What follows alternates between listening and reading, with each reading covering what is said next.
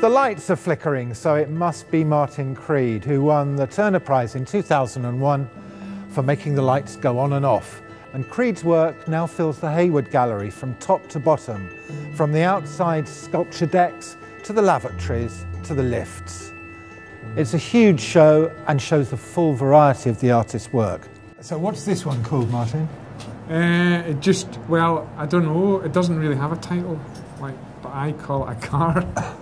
Well, I tried to find the most common type of car, and a silver grey Ford Focus is the most common type of car. Like normal car in an abnormal place. I just wanted to have it do what it what it does.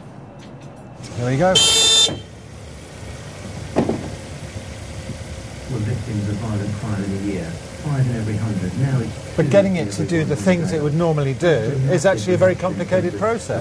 Very complicated. Especially to have them all happen at the same time. Yeah. We're still working on the electric windows.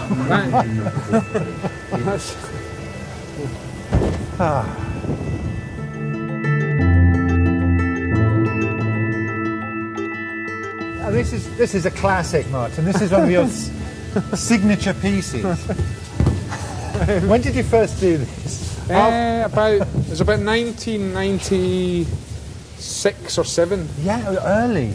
Aye. Early. And it's half the volume of a given space? Yeah, exactly. Half the volume of the room. I mean, it's a joyous, silly, slightly fetishistic experience wading through rubber. Yeah. But is it art, they say? Oh yeah, I don't know about that. Tricky question. I mean, who cares? No, I know. I don't know the answer. Where's the camera guy? Oh, he's lost forever, I think. The camera guy. How was it in there? It was good. Hello, is this the Hayward Gallery? Come out in a different dimension. Yeah.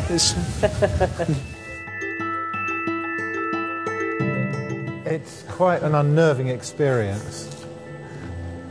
My mum was here today. Yeah? And you really do feel it whistling over your head. It's very... You feel it's kind of disturbing. But then maybe mothers are disturbing.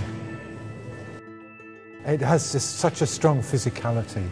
Most things do that you've made, but this has it has threat, which the others don't. Maybe you weren't even thinking of that when you made it. Well, I was trying to make something big, because that is kind of how it started. Yeah. A mother must be bigger than their baby. Exactly. But I don't really know how it got so, dangerous. Glad I had a haircut.